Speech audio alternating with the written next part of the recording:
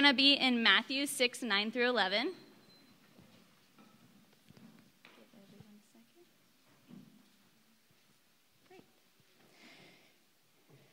This is the word of the Lord. This then is how you should pray. Our Father in heaven, hallowed be your name. Your kingdom come, your will be done, on earth as it is in heaven. Give us today our daily bread. This is the word of the Lord.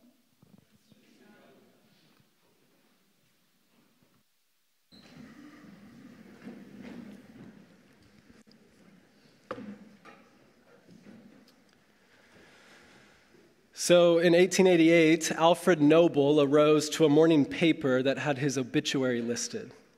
Shocked and in utter distress, he began nervously attempting to figure out why the public presumed him to be dead when he was very much alive. Well, as it turns out, Alfred's brother Ludwig had died of a heart attack in France a few days earlier, and the local newspaper had mistaken Ludwig's death for Alfred's. Sad as he was about his brother's death, what really upset Alfred was the obituary that was written. A scathing indictment on Alfred's life and career in the area of weapons of mass destruction. The obituary chillingly labeled Alfred, quote, the merchant of death, whose legacy was intertwined with his ability to develop new ways to, quote, mutilate and kill other human beings. The error was later corrected, but not before Alfred had the unpleasant experience of reading his own premature death notice. Can you imagine waking up and reading about your own death? Can you picture the out-of-body experience it would be to read in print the totality of your life and legacy whittled down to a singular paragraph for better or for worse? See, Alfred had the unpleasant but unique experience of witnessing his life flash before his eyes. And the dynamite king, as he was dubbed, was not pleased with what he saw. What about you? What about you? As you reflect on the totality of your life up to this point, what rises to the surface? How will you be remembered? And does this thought exercise elicit great joy and gratitude or overwhelming fear and contempt? So today we're continuing in our series of teachings that we've entitled Teach Us to Pray, which stems from this statement that a disciple or talmid, an apprentice of Jesus, once asked. Here it is, Luke chapter 11, beginning in verse 1. One day Jesus was praying in a certain place. When he finished, one of his disciples said to him, Lord, teach us to pray, just as John taught his disciples. And Jesus seems to offer an answer, a blueprint, a map for conversing with the God of the universe. And so last week we focused on the opening line of this prayer, Mathew chapter 6, beginning in verse 9. This then is how you should pray. Our Father, who is in heaven, hallowed be your name. We talked about adoration and how in order to know what to pray for, we must first establish who we are praying to. Now, if you missed last week's teaching, we'd highly recommend that you go back and listen or watch on Apple Podcasts or YouTube, as this whole series of teachings is going to flow together.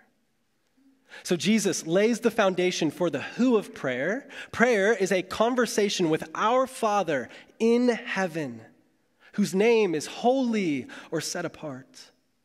And then Jesus then offers this next line, verse 10, your kingdom come, your will be done on earth as it is in heaven. Give us today our daily bread.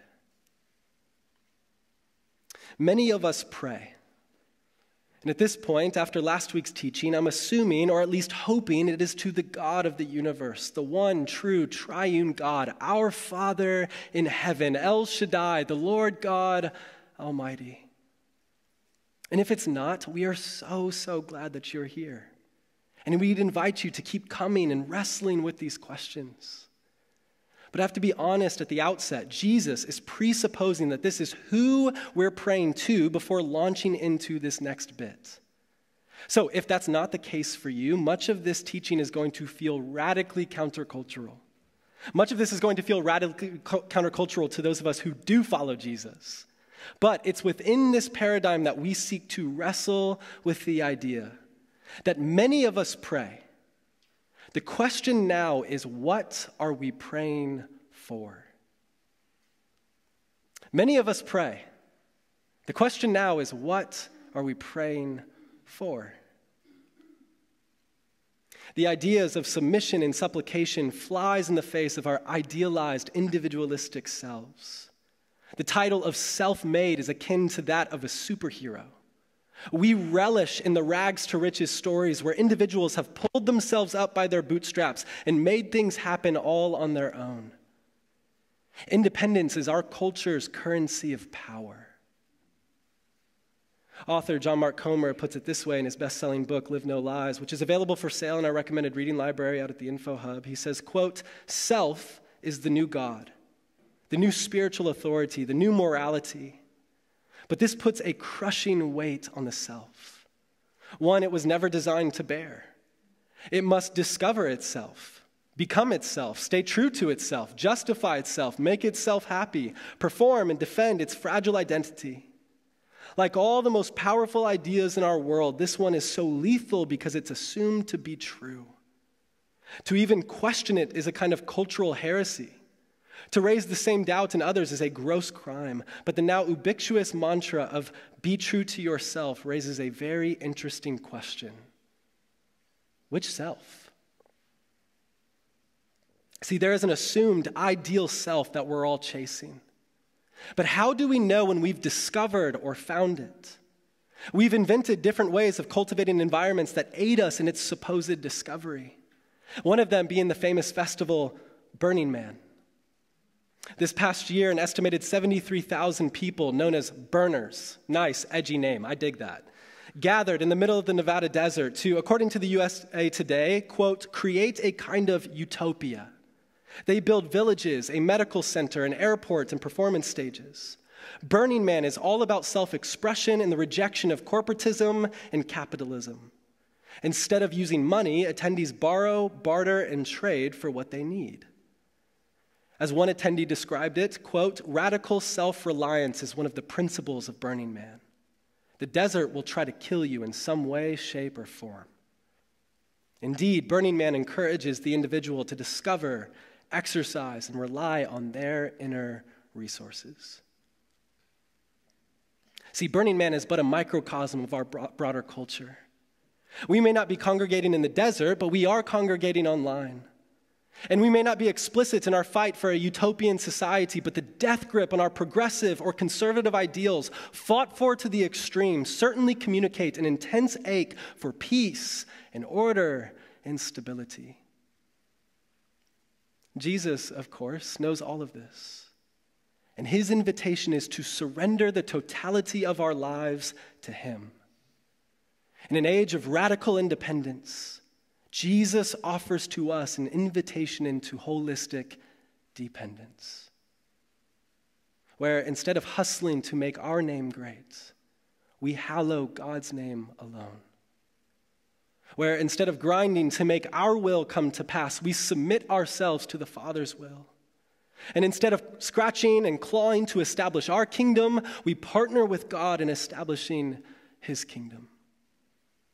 Instead of buying into the lie that we must do everything on our own, we humble ourselves and ask God the Father to provide in ways in which we cannot. This, in essence, is an integrated life, where instead of buying into the cultural myth of the self-made man, we partner with Jesus in becoming the God-made woman or man we long to become. See, as followers of Jesus, we believe that as human beings made in the image of God, our only true identity can be found in the loving arms of our Father. It is this intimacy that Jesus offers to us in this prayer. The contemplative Thomas Merton writes, quote, "The secret of my identity is hidden in the love and mercy of God. Therefore, I cannot hope to find myself anywhere except in him. Therefore, there is only one problem on which all of my existence, my peace, and my happiness depend: to discover myself in discovering God." If I find him, I will find myself. And if I find my true self, I will find him. Jesus of Nazareth offers to us a way to discover God, to find God, and it is in submission and supplication, in receiving and asking. You see, all of us worship. The question is, what or who do you worship? The burners of Burning Man worship ideals like radical inclusion, immediacy, and self-expression. Followers of Jesus worship a man who is the way, the truth, and the life, who claims to be the only source of life everlasting. Everyone has a story or stories that they believe, ways to make sense of reality and life as we know it. And we take our cues from Jesus. And his cue here is to pray a radically countercultural script than that of the world, where rather than pursuing power, we receive peace. Rather than pursuing wealth, we open ourselves to wonder. And rather than pursuing fame, we are content to build friendship with God and to entrust our future to him. So we come to our teaching text, Mathew chapter 6, beginning in verse 10. Your kingdom come, your will be done on earth as it is in heaven. We've now entered the crux of the Lord's Prayer. After acknowledging our Father in heaven, after declaring his name set apart, we now stand in solidarity with his agenda. We pray, your kingdom come, your will be done on earth as it is in heaven. At its core, this is a prayer of submission. In our modern Western democratic free society, we have a difficult relationship with this idea of submission. If you have had any sort of religious upbringing, then generally speaking, as soon as I say submit to one another, many of you think, that's from that wedding passage, isn't it? If you grew up conservatively. Or you think, that's the opening to that oppressive passage about women, isn't it? If you grew up liberally. Right? So please understand, I know we're all coming to the text with a myriad of nuanced, specific experiences. But what we have to understand is that this idea of submission is central to the gospel of Jesus Christ himself. Jesus' invitation constantly was, whoever wants to be my disciple must deny themselves, take up their cross daily, and follow me. See, this was an invitation into submission daily, of daily choosing to bear Jesus' name rather than our own, denying ourselves and surrendering to Christ. His pronouncement of good news was, repent, for the kingdom of heaven has come near. To repent literally means to turn around, to go a different direction. In essence, to give up your way of life and to submit to my, Jesus' way of life. This pricks at all of our individualistic tendencies, doesn't it? But this is where the rubber meets the road. In praying, your kingdom come, your will be done on earth as it is in heaven, we are reorienting our bodies, our hearts, our minds, and our souls around the way of Jesus, around a different story from the set of stories that the world around us has said regarding what leads to a life of flourishing. Since the beginning of time, this battle of kingdoms has been a constant in the war for our soul. Now, I want us to see this, so for just a moment, turn back with me to Genesis chapter 3. Genesis chapter 3, it's like the first few pages of the Bible. Adam and Eve are in the Garden of Eden. God's creation is at peace and harmonious and is exactly as he intended. And then the serpent, Satan, approaches Eve. So this is Genesis chapter 3, beginning in verse 1. Now the serpent was more crafty than any of the wild animals the Lord God had made. He said to the woman, "Did God really say, you must not eat from any tree in the garden?" The woman said to the serpent, "We may eat fruit from the trees in the garden, but God did say, you must not eat fruit from the tree that is in the middle of the garden, and you must not touch it, or you will die." "You will not certainly die," the serpent said to the woman. For God knows that when you eat from it, your eyes will be opened, and you will be like God, knowing good and evil." When the woman saw that the fruit of the tree was good for food and pleasing to the eye, and also desirable for gaining wisdom, she took some and ate it. She also gave some to her husband who was with her, and he ate it. Then the eyes of both of them were opened, and they realized they were naked, so they sewed fig leaves together and made coverings for themselves. Then the man and his wife heard the sound of the Lord God as he was walking in the garden in the cool of the day, and they hid from the Lord God among the trees in the garden. But the Lord God called to the man, "Where are you?" He answered, "I heard you in the garden, and I was afraid because I was naked, so I hid." And he said, "Who told you that you were naked? Have you eaten from the tree that I commanded you not to eat from?" The man said, "The woman you put here with me, she gave me some fruit from the tree, and I ate it." Then the Lord God said to the woman, "What is this you have done?" And the woman said, "The serpent deceived me, and I ate." See, in just a few verses, we witness the tragedy of the human condition. Deception. A deceptive idea is implanted into the mind of a woman. Did God really say? Which causes her and her husband to question the desires of their own heart. These desires end up disordered. Verse 6, when the woman saw that the fruit of the tree was good for food and pleasing to the eye, and also desirable for gaining wisdom, she took some and ate it. She also gave some to her husband who was with her, and he ate it. And now, passed on through generations, what has been commonly referred to as sin has infected the world. Deceptive ideas playing to disordered desires which have been normalized in a sinful world. Life in Broad Ripple, or Fountain Square, or Butler Tarkington, or Hamilton County in 2024. The human condition. The human condition can be summarized in one line. Not as you will, but as I will. The tragedy of Eden is the first strike of the drum that has echoed throughout time, in which we, as sinful, broken, disordered human beings, have emphatically and triumphantly attempted to replace God with ourselves. And in doing so, we have wreaked destruction on the world. Immorality, in essence, is the fruit of this declaration. God, not as you will, but as I will. Lying, cheating, stealing, war, violence, assault, manipulation, abuse of power, child slavery, sexual exploitation, racism, greed, envy, vengeance, all of it can be traced back to a deceptive idea, playing to a disordered desire that has now been normalized by our sinful society. But the gospel, the good news is that unto us a Savior has been born, who came, who lived, and who revealed to us kingdom ethics, summarized in a singular line. Your kingdom come, your will be done on earth as it is in heaven. This was a proclamation, an annunciation that the kingdom of heaven is here now, and that the way to find your life is to lose it. To submit your agenda, your desires, and your will to him. But my friends, it gets better.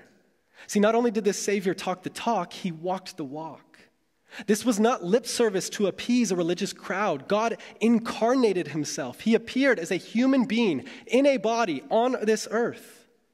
And he demonstrated for us what this kingdom looks like in action.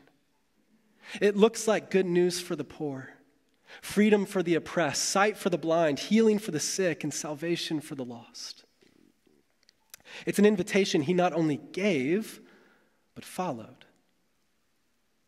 Here's Jesus in the Garden of Gethsemane. Going a little further, he fell with his face to the ground and he prayed, "My Father, if it is possible, may this cup be taken from me. Yet not as I will, but as you will."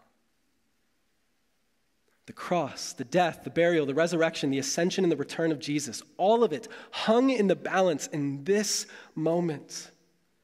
Just before this, Jesus confesses to his disciples, "My soul is overwhelmed with sorrow to the point of death."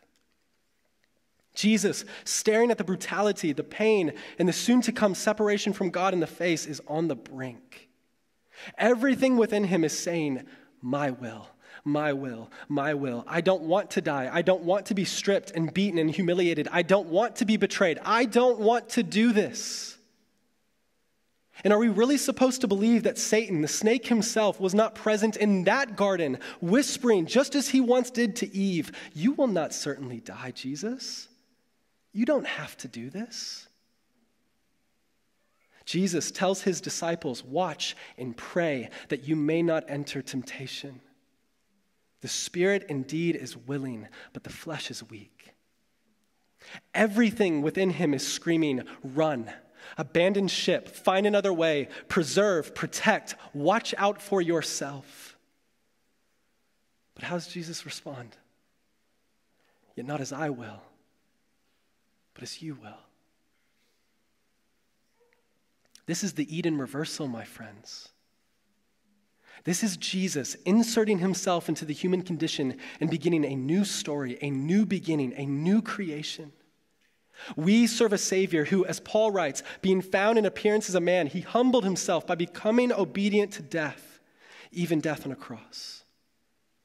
Jesus' obedience opens the door for us to pray this singular, transformational line and to mean it. Your kingdom come, your will be done on earth as it is in heaven. In Christ, Paul writes, in all these things we are more than conquerors through him who loved us. The kingdom of heaven is at hand. It's here now. And submissive prayer is the portal to seeing God's kingdom come to pass in our midst. So, my friend, I ask you, are you longing for a move of God in your life?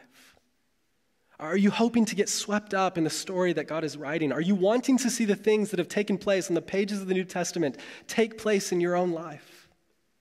Then pray, the scriptures say. Pray. But don't just pray aimlessly. Pray for God's kingdom to come and for his will to be done in your life. Believe it. And then watch what God does. All throughout the scriptures, this is the template we are given. Here's Ezra in 2 Chronicles. If my people who are called by my name will humble themselves and pray and seek my face and turn from their wicked ways, then I will hear from heaven and I will forgive their sin and I will heal their land. Here's the Apostle James. You desire but do not have, so you kill. You covet, but you cannot get what you want, so you quarrel and fight. You do not have because you do not ask God. When you ask, you do not receive, because you ask with wrong motives, that you may spend what you get on your pleasures. So submit yourselves then to God. Resist the devil, and he will flee from you. Come near to God, and he will come near to you. Here's the Apostle John. Very truly, I tell you, whoever believes in me will do the works I have been doing, and they will do even greater things than these, because I'm going to the Father. And I will do whatever you ask in my name, so that the Father may be glorified in the Son. You may ask for anything in my name, and I will do it. Or again, in 1 John, this is the confidence we have in approaching God, that if we ask anything according to his will, he hears us. And if we know that he hears us, whatever we ask, we know that what we have asked of him. That's a tricky line. This is the beauty and power of life with Jesus. See, in Jesus and within his will, prayer becomes the antidote to all of the evil, all of the pain, and all of the suffering which surrounds us. Heaven on earth begins to appear. The human tendency to consume, to hoard, to control, and to dominate, expressing itself in what the Bible calls the acts of the flesh. All of that transcends when we submit our will to God's will into the fruit of the Spirit. Love, joy, peace, patience, kindness, goodness, faithfulness, gentleness, and self-control, which begins to permeate our lives because we're walking in step with the Savior in whom we trust. See, the temptation will be to leave here today praying these words. Your kingdom come, your will be done on earth as it is in heaven.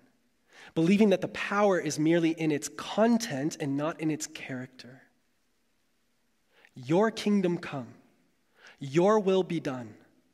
Well, whose will? Whose kingdom? Ah, yes, Our Father in heaven, whose name is holy and set apart, the King of kings and the Lord of lords. Here's the Apostle Paul in Romans 12. Therefore, I urge you, brothers and sisters, in view of God's mercy, to offer your bodies as a living sacrifice, holy and pleasing to God. This is your true and proper worship. Do not conform to the pattern of this world, but be transformed by the renewing of your mind. Then you will be able to test and approve what God's will is, his good and pleasing and perfect will. My friends, this is an invitation into participation. God does not need us to accomplish his will here on earth. But he loves you and me so much that he offers to us the opportunity of a lifetime to partner with him in the forming and fashioning of God's kingdom, his rule and his reign on earth as it is in heaven. But he's looking for a people with an undivided heart. Not a people who are using this line as a means to an end to get what we really want. No, he's looking for people who believe this. A people who are willing to say, declare, and believe and live out, God, have your way. Let your will be done and change me, show me, transform me, even when I do not understand or agree or accept what that prayer entails. That's a bold prayer, my friends. In fact, I'd argue that it might even be a dangerous prayer. But it's a prayer that our Father delights in answering. So we've now come to the transition point of this prayer. This is imperative for us to grasp. Up until this point, Jesus' prayer has been all about God. Your name, your kingdom, your will. But at this point, he shifts the focus. Verse 11, give us today our daily bread. Now, for most of us, prayers of supplication or prayers of requests are really all that we've ever known or understood or practiced in prayer. So please hear me. God loves when we ask. He loves conversing with us. He loves hearing about what's stirring in our hearts or what's on our minds. My point is, supplication fits into a broader framework of prayer. See, for so many of us, we have spent a lifetime making requests of God without taking the time to build a relationship with God. God has been reduced to some cosmic vending machine that if he hears us, great. And if he doesn't, well, I wasn't really expecting him to come through anyways. And what's happened is many of us have missed out on the opportunity of the beauty of experiencing God through prayers of adoration, through simply being with Jesus and sitting in his presence and letting his love wash over us, worshiping him, glorifying him, letting his truth, his grace, his kindness, and his patience to just simply permeate our being. See, many of us skip the process of relational intimacy and go straight for the request of divine intervention. Who among us in any mature relationship would feel healthy in an arrangement where the only time we hear from someone is when they need something? So please don't hear this as an admonishment to not ask. As we're about to find out, God loves when we ask. But prayers of request must be framed within the broader picture of union with God. Life with Jesus is about being with Jesus, becoming like Jesus by being obedient to God's will and surrendering to what it is that he wants to do in and through our lives and doing the things he did. And then graciously receiving out of the overflow of that relationship the provision and breakthrough that he offers to us. The New Testament scholar N.T. Wright says, quote, the first half of the prayer is thus all about God. Prayer that doesn't start there is always in danger of concentrating on ourselves. And very soon it stops being prayer altogether and collapses into the random thoughts, fears, and longings of our own minds. So, Jesus says, give us today our daily bread. We have to remember that Jesus is teaching in a first century Jewish context. This image of bread would have immediately resonated with his original audience. When Jesus says bread, he means bread. Bread was a tangible sign of provision. He's saying, when you pray, ask for food on the table. Ask for God to supply what you need for this day. Ask God to come through for you in the minute details of your life. But at a broader level, Jesus, being the ninja Jedi teacher that he is, he uses this image that likely would have elicited memories for the Israelites of their ancestors and their exodus from Egypt. When they're in the desert, stranded, millions of men, women, and children with no food and no water in sight, what does God do? He provides manna, bread from heaven. Here it is, Exodus chapter 16. In the desert, the whole community grumbled against Moses and Aaron. The Israelites said to them, "If only we had died by the Lord's hand in Egypt. There we sat around pots of meat and ate all the food we wanted. But you have brought us out into this desert to starve this entire assembly to death." Then the Lord said to Moses, "I will rain down bread from heaven for you. The people are to go out each day and gather enough for that day. In this way I will test them and see whether they will follow my instructions. On the 6th day they are to prepare what they bring in, and that is to be twice as much as they gather on the other days." Far out, right? Like God's people have just been delivered from the oppression of the Egyptians, and then they find themselves in a place of lack, and instead of turning to God, they turn to grumbling. And yet God comes to Moses and says, "I will provide the bread. I will provide enough for each day." And then look at how Jesus brings all of this full circle in John chapter 6. Jesus answered, "The work of God is this, to believe in the one he has sent." So they, the crowds, asked him, "What sign then will you give that we may see it and believe you? What will you do? Our ancestors ate the manna in the wilderness. As it is written, he gave them bread from heaven to eat." Jesus said to them, "Very truly I tell you, it is not Moses who has given you the bread from heaven, but it is my Father who gives you the true bread from heaven. For the bread of God is the bread that comes down from heaven and gives life to the world." "Sir," they said, "always give us this bread." Then Jesus declared, "I am the bread of life. Whoever comes to me will never grow hungry, and whoever believes in me will never be thirsty." That's beautiful, isn't it? He's saying, when you pray and remember the ways that I've provided for you every day of your life up to this point. And pray that I would do it again. Pray to me, remain in me, lean on me, trust in me. I am provision himself.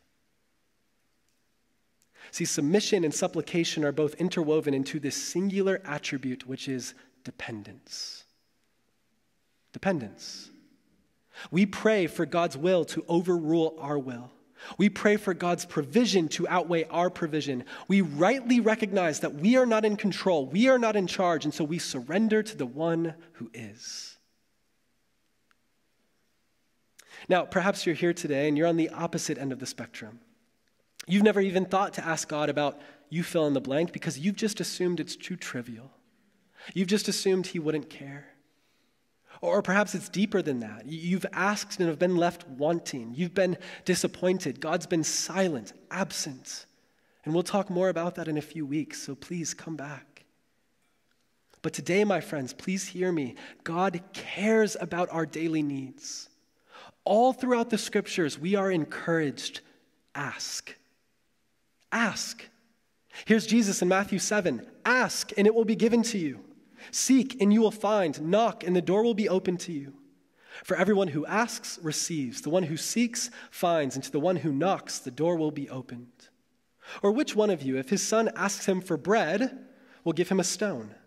Or if he asks for a fish, will give him a serpent?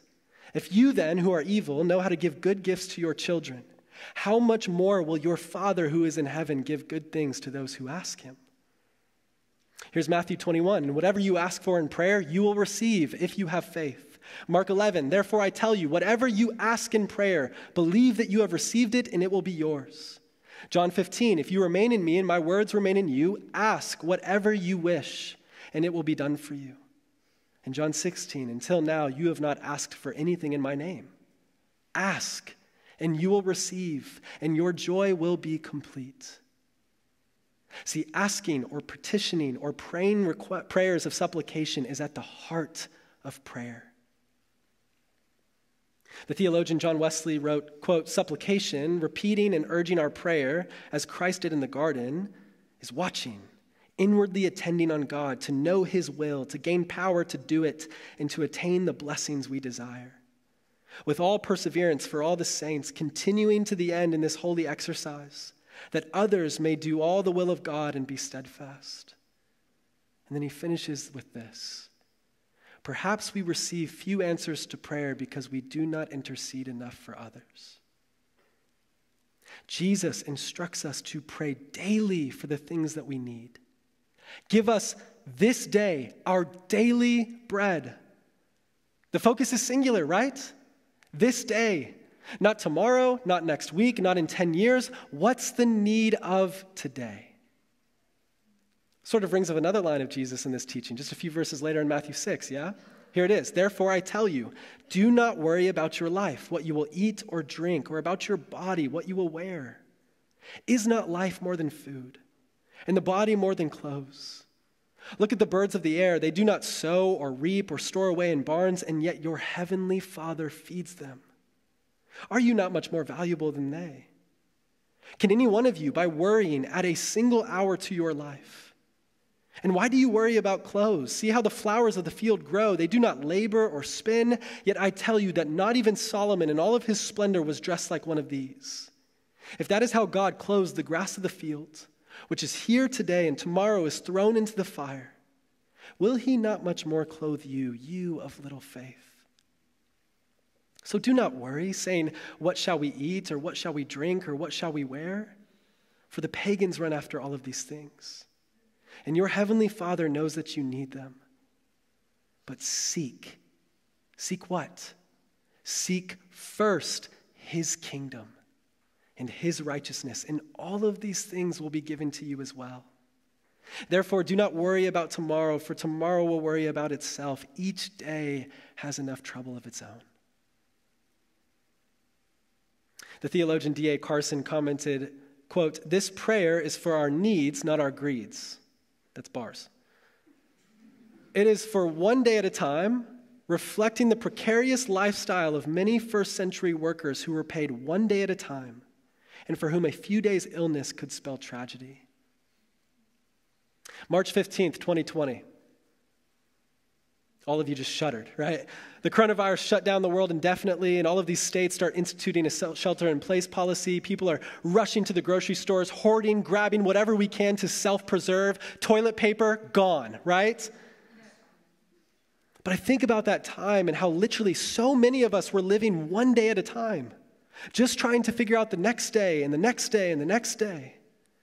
Jesus is inviting you and I into that level of dependence now, where every day upon waking we say, Jesus, give us today whatever it is that we need.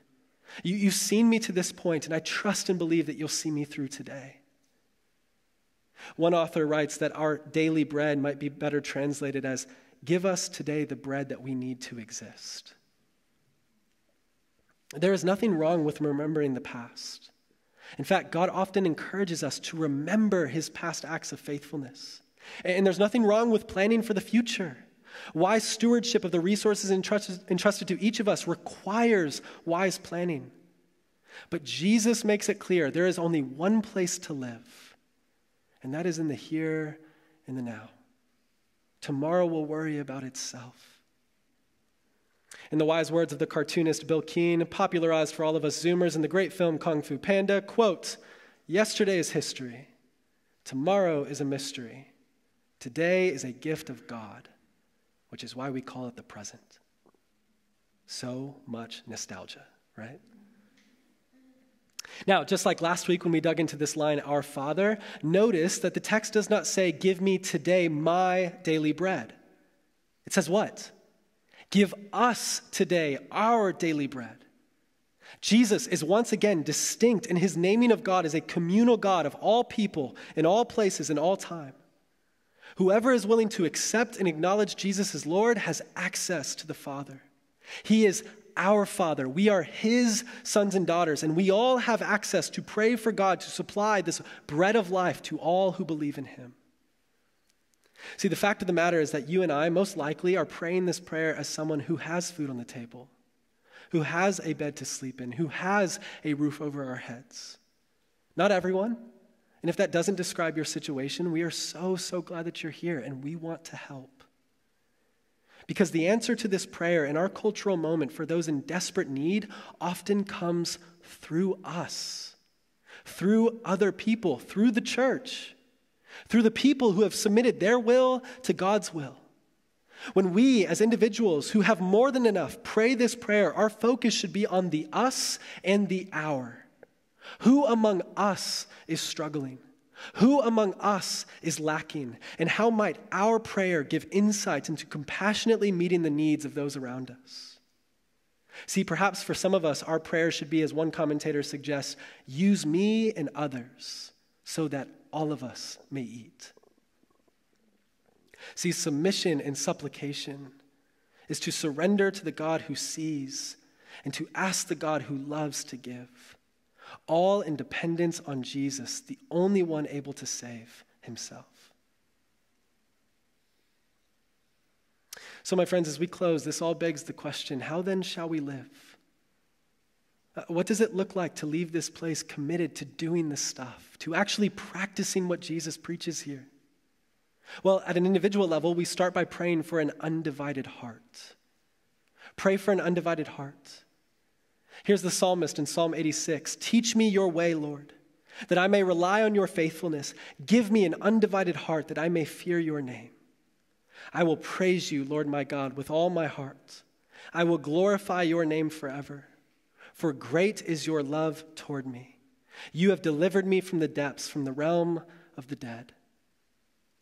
So pray, and pray for an undivided heart rooted in love and reverence that is wholly committed to seeing God's kingdom come and his will be done on earth as it is in heaven. And then communally, we discern how we might faithfully step into the gap of the needs of our community. What if in our circles this week, we took some time to intentionally pray for the families in our neighborhoods who may be in need? What if we practiced what we preach? This is something that we'd love to invite all of us to do this week. Each circle leader has the option to email hello@sanctuaryindy.com this week, and we will give our circles a set dollar amount from our Mercy and Justice Fund to give our neighbors daily bread. And we'd encourage you, if you're in a circle, to prayerfully consider adding to your circle's fund individually to multiply the good in your neighborhood that your circle can do. And if you're not in a circle, we'd love for you to be in one. Please fill out a Connect card so we can begin that process with you. We onboard twice a year, and the next opportunity is coming up in just a few months at the end of the summer. And if you're not in a circle, the invitation remains the same. Pray specifically for the people of your neighborhood this week. Gather a group of friends or your roommates or your family and find a way to provide daily bread to someone in need this week. Perhaps it's the homeless man on your street corner, or the struggling single mom in your workplace, or an elderly widow down the street. Perhaps you go and buy groceries and deliver them, or throw a feast for a refugee family at your kid's school. Buy a gift card for a date night for young parents, or an R&R night for a single parent. Whoever it is, here's the invitation. Do the stuff. Put into practice what Jesus teaches. Go and be the church. For all of us, to aid us in our practice throughout this teaching series, we've printed what we call our Lord's Prayer cards. And they're these tiny credit card-sized cards that can fit into a wallet or a purse on a desk, a vanity. And we just encourage you, grab one or a few and put them where you'll see them throughout the day. And then just once a day, preferably at midday with all of us, but whenever you can, simply pray the Lord's Prayer. And this week, focus specifically on these two lines. Your kingdom come. Your will be done on earth as it is in heaven. Give us today our daily bread. And we also have a recommended reading bookmark that looks like this with a bunch of amazing books on prayer that you can go pick up afterwards. And in partnership with our friends at the organization Practicing the Way, we have also crafted a beautiful prayer guide that you can use throughout this teaching series. And to access that, simply head to sanctuaryindy.com/resources. So Alfred Noble read his obituary and realized that his life's work has amounted to a legacy as the merchant of death. A life where his gifts and his passions and his talents had been used not to bring life, but to destroy it. And the well-known dynamite king had come to a premature crossroads in life. He had to make a choice. Whose will would he pursue? His or God's? And although it's never been confirmed, the boy who grew up Lutheran before eventually becoming a lifelong agnostic left behind a legacy that resonates greatly with the ethics of Jesus of Nazareth. As one commentator writes, quote, "Noble did not change his name, he changed his life." For those familiar with the story, Alfred would go on and change his will, allocating the majority of his vast fortune to a foundation that would hand out prizes to those pursuing shalom, peace, wholeness, human flourishing. Something like heaven on earth. And in 1901, the very first Nobel Peace Prize was awarded. To this day, awards are still handed out every December 10th, the anniversary of Alfred Nobel's actual death. So my friends, don't wait until it's too late. Until an obituary is in the paper outlining all of the things you thought gave your life meaning, but were really just tearing it apart. There's time today. As the Apostle Paul writes, today is the day of your salvation. Today is the day to turn your life around, to submit to Jesus, to surrender your will to his will, and to partner with him in forming and fashioning a countercultural community of shalom, of flourishing. A people where none live in lack, where none go hungry, where daily bread is ever present, where heaven touches earth in the here and the now.